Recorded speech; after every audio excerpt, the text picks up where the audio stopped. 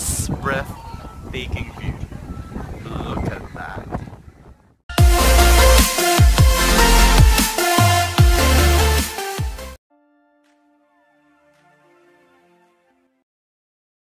Hello everyone and welcome back to my channel. It's me, Agustin. Okay, ngayong araw po I joined in a pilgrimage sa parish namin and we headed south. And our first stop is Monte Maria. So I'm literally on top of the mountain. Hindi lang medyo, sobrang windy kasi we're on the top of the mountain facing this breathtaking view. Look at that. Napakagandang tanawin. And something to be thankful, of course. Ganda.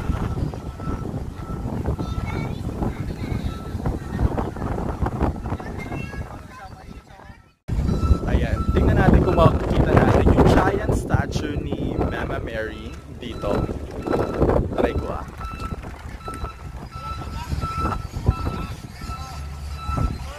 There. Tunay na napakaganda, napakasariwa ng hangin. So yan, madami mga pilgrimage. Start na rin pala ang mass. So we have to go inside kasi ito yung first stop natin. And then we need to hear the mass. Syempre para i-guide tayo para sa buong araw ng pilgrimage natin. Napakaganda. Sabi nila, to see is to go. Pero sa ating pananampalataya, baliktad po yun. Kailangan maniwala muna bago makakita. Kaya sabi dito, manalig upang makakita. Meron din isa pang artikulo, ano masasabi ko sa selos? Siguro kung nagtatanong sa atin, seloso o selosa ka ba? Medyo nakihiya tayo, di ba? Sabihin, oo. Pero sa totoo po, ang selos ay normal. Normal po ang selos, pero kailangan i-handle. Kaya dito nagsabi ang artikulo, ano masasabi ko sa selos? Isa pong artikulo para sa mga kabataan, connected ka ba? Kasi ngayon, nakita namin maraming kabataan na nasa cellphone. May utos si nanay, hindi nakikinig kasi very focus sa cellphone. O sasabihin, mamaya. Wala. Kaya sabi dito, connected ba talaga? O minsan, online lang tayo sa internet, pero hindi tayo connected sa pamilya. Okay po? Ayan.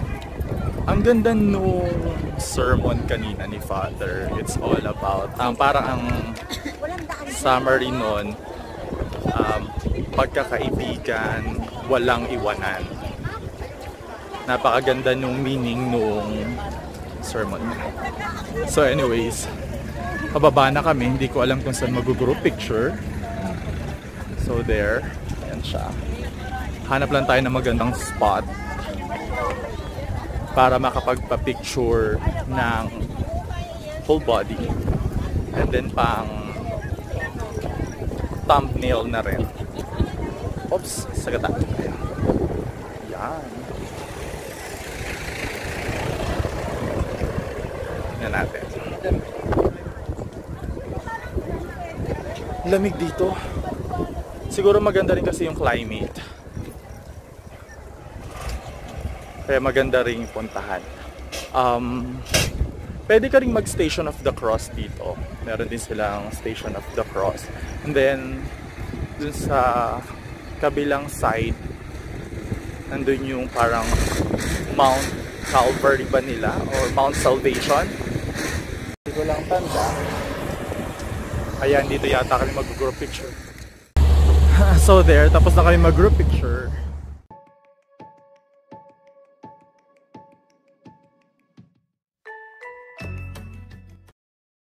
Alright. So, napunta tayo ng lunch sa ating second destination, ang St. Martin of Tours Parish here in Taal.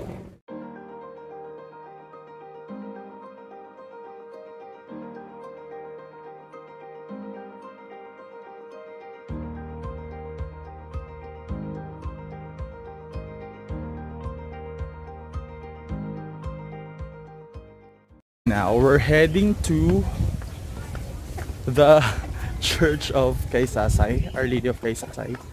Merong 100 plus steps na kailangan naming tahakin papunta doon. Actually, I've been to Kaysasay a few times na. This will be the third time. Miraculous yung image na yon. And then, yeah. Yun natin. 100 plus steps lang daw to. We took this way instead of riding a tricycle. Kasi, parang penitential walk na rin. Konti lang naman ng 100 plus steps. Diba? Grotto nga sa Baguio, naakyat eh. Ito pa. Yun nga lang, syempre, tanghaling tapat ang paglakad. Alam mo na, magagalit si Doktora. I have here anyways, Eric. Eric, say hi to my vlog. Yes. Yellow birds. Award yellow birds. Morning po. So yeah, tapos na. 100 steps na. Dito na kami. Eric, sundan mo ako dito sa likod. So yeah, nandito na kami. That's the Church of Our Lady of Kaysasay. Pero hindi kami pupunta sa church dahil I wanna meet my queen.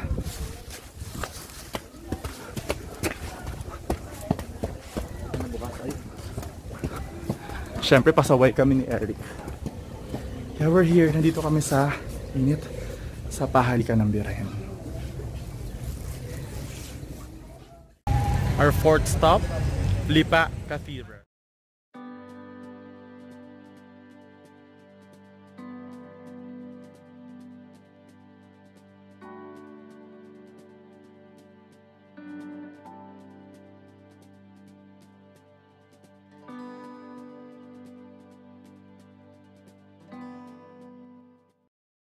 Our second to the last parish to visit is Our Lady of Mary Mediatrix in Lipa, Batangas. There. Dito apparently nagkaroon ng apparition years back, decades ago, kay Sister Teresing, ang mahal na Birheng Maria. So, yun. Mamaya visit natin yung site kung saan nag-shower ng rose petals. And then kung saan nakalagak o nakahimlay ang mga katawan ni Sister Teresing. Last stop, Padre Pio.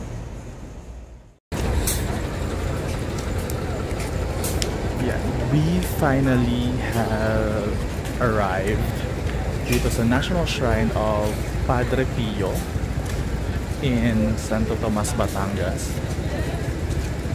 So, ang first thing na gagawin namin, the toilet break. So maganda na pala. I've been here, this is my third time. Wala, ang ganda na.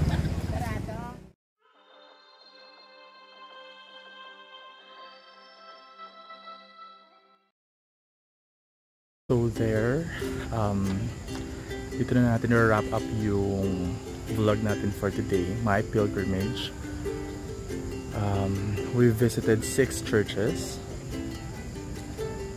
and then ang highlight natin is syempre yung Monte Maria, and then the Padre Pio. Sadly, nabutan na tayo ng gabi, so sarado na yung mga shops, and mahirap na rin puntahan yung tower, yung lighthouse, tapos yung mga well, yung mga parang may mga ginawa na rin silang buildings sa baba. So mahirap na nating puntahan yon kasi medyo madilim na, saka patay na rin ang mga ilaw. So anyways, hope you like my short clip, and then I'll just clip some photos na lang while I'm still here in the National Shrine of Padre Pio. So ayun, I wish everyone's good health and prayers sent. Lahat ng mga intentions from my family, friends, relatives. Yes. And then, yeah. God bless everyone. Till my next video. Bye.